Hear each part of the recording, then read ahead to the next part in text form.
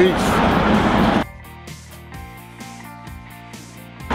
Total about 22 years. Accident.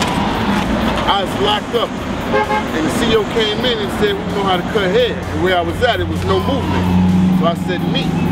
So when he took me there, my first haircut was a shag. And the cat told me just to even the shag out. And I threw the one on the back of, on the oyster. It came from the bottom. Shoot! So the guy jumped up like he was gonna beat me up. The CO separated us. Gave the grind up, giving the guy a flat top. Then after he fixed the cut, he said, I thought you said you knew how to cut. I said, a little bit. He started laughing. He said, you know what? Half of this game is confidence, so I'm gonna teach you how to cut.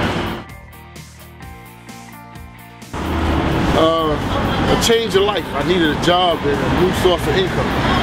I found out through the legalities of the business, barbershop business that is, that you had to have some type of certification from the state in which you resided. So I was told to go to school.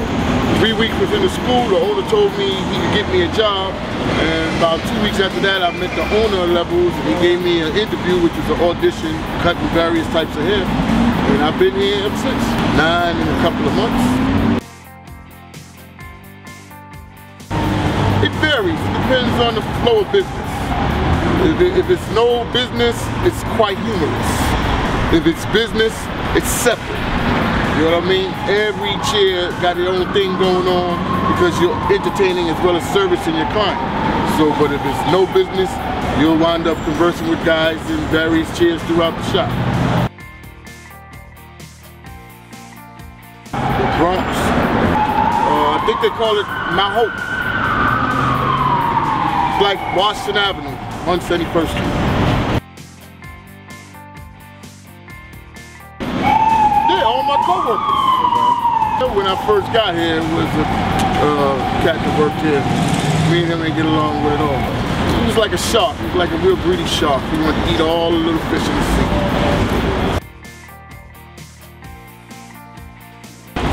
Yeah, man. The guy that used to work here told me to take my time.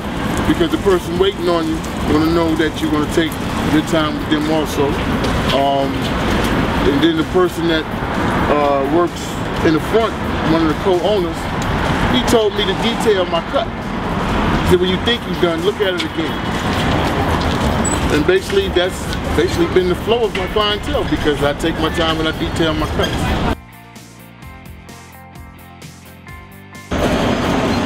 Downside is you really don't have a social life because if you be somewhere for X amount of time, you're going to wind up getting an appointment type clientele.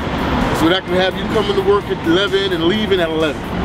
By then you done burned out 12 hours, you ain't really trying to go have no type of sociability with nobody. And that's like on a 6-day basis sometimes. The upside is you're your own boss. As long as you follow the rules of the establishment, can't nobody tell you what to do other than your client that's basically requesting a certain type of haircut.